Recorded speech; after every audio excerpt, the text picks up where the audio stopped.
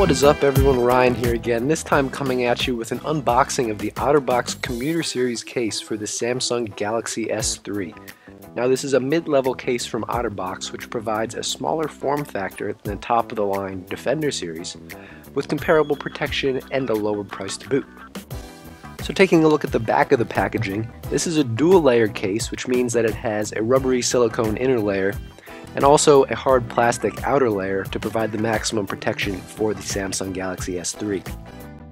So let's get this open and check it out. Just taking the case out of the packaging, oh yeah, here it is. Pretty nice feeling back from first touch, gotta say. Let's get that extra plastic out of here. A little pamphlet here, welcome to Planet Otterbox. A great case, yeah. But that's not what we're here for. So here we go, the Otterbox Commuter series case. There's a very seamless connection here between the rubber inside and then the harder shell on the outside. I forgot to mention there is an included screen protector. As you can see, there's a little black cover for it right here. So I'm going to go ahead and try and get this out of the packaging. It is a little bit more cumbersome to get open than I had imagined. Alright, so here we go. Finally got the silicone interior out of the plasticky exterior. I'm just going to set that down so you can see what it looks like. I'm going to try and go ahead here and check out the screen protector. Now I do have the Defender series case for my iPad, and I really love it, except the screen protector sucks. So I'm not really expecting to be using this screen protector, but it's going to be alright because the Galaxy S3 does have Gorilla Glass 2, which means that it's extremely break resistant and also much more durable. Although it is still nice that Otterbox has included such a complete package with the screen protector and great case.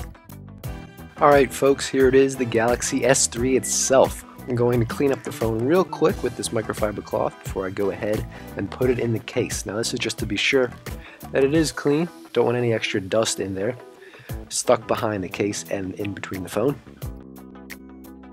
Trying to slide the outside cover on right here, make sure it's got a good fit, and then go ahead and get the other hard shell. And the rubber inner layer does have a pretty tight fit, so it is very snug and secure once you finally get it on the phone. You can still see that the LED flash, camera, and speaker grill are still visible. And then go ahead here to try and clip on the plastic outside. It is kind of difficult being an Otterbox case,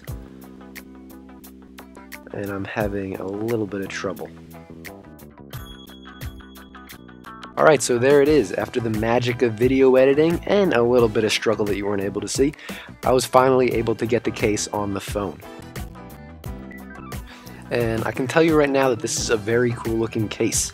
It's not much thicker than the original S3 form factor. There's a side view of it for you to check out. And at the moment, the buttons are a little difficult to press, although it is still manageable to go ahead and turn the phone on and off. There's also easy access to the micro USB port at the bottom, in addition to the headphone port at the top. So just trying to get the tab back in, it is kind of difficult to do, but after a little bit of finagling, you can get it back. Same with the bottom one as well. On both sides, there are raised buttons for the power and volume rocker. Again, they are a little stiff, but I'm sure they'll become easier to press with more use. Also, the back of the phone is a little slippery, but the textured surface will provide a sturdy grip on the phone, I'm sure, as I get used to the feel of the case.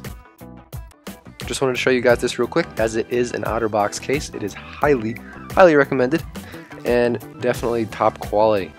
As always, I thank you guys for watching, and I look forward to talking to you next time. See ya.